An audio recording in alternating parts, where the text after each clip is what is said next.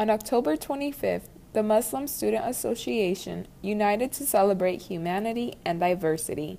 Questions were asked, discussions were sparked, and love was spread. The event's mission was to focus on similarities while forgetting our differences.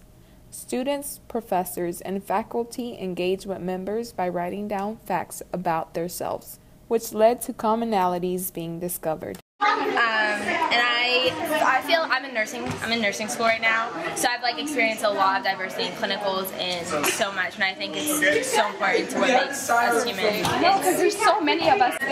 So you're the youngest, so did you get away with everything in your family? I actually did. I'm very spoiled.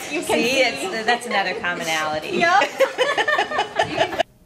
MSA President Farrell Khan says, "What can't we achieve when we all stand together?" I'm Mindy Piñawa reporting for Eagle News. Good luck to all of you.